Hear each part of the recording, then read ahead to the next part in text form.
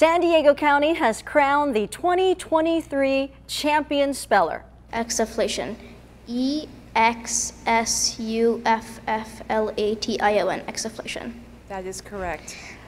Woohoo! Does he look familiar to you, by the way? Because that is Mihir Konkopaka, who also won last year's San Diego Union Tribune Countywide Spelling Bee. So now he will again represent the county at the Scripps National Spelling Bee. And guess what? Mihir joins us live in the studio right now. Good morning. Good morning to you. Thanks for waking up early. No problem. All right, I got to ask you. So there you are, the final two, and you realize I'm on the verge of winning this again. And the person you're up against is the same student from last year. What's going through your mind? Well, it felt to me like it was a race of who cracked first or got one letter wrong, because he the runner-up Jed is also a really good speller, and so yeah, it was a race just to see who got a word wrong, and then if the other person would get their next word right.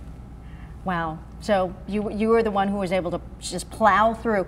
Did you do anything different this year when you were getting ready for the bee?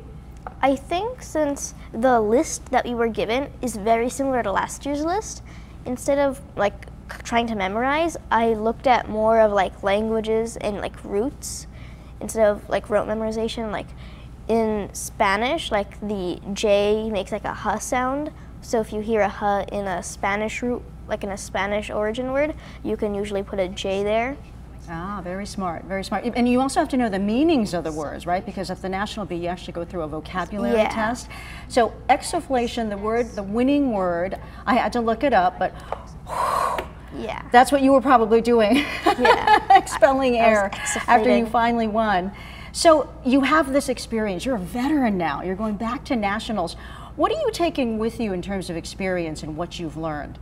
I think I'll try to do things a bit differently, since I already covered a lot last year, and now this year I can cover different topics, and so both years combined will make greater knowledge than just 1 year of experience. Yeah, it's true. I mean, we're certainly rooting for you.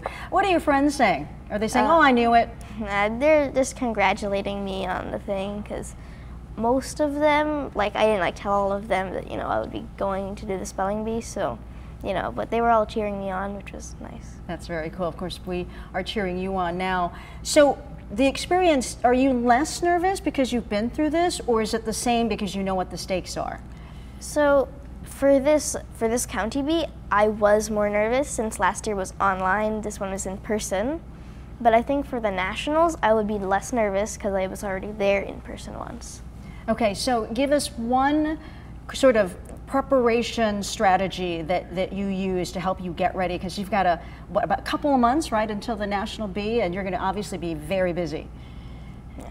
So the list that they gave, you have to really be good with memorizing that, because that's the first 2 rounds. Also learning the vocabulary for all of them, knowing exactly the origin, what words it comes from, helps you figuring out what the meaning is, related words. So even if you don't haven't memorized the word, you can know this word has this root in here, so I know it might mean this, and you can get that vocabulary correctly.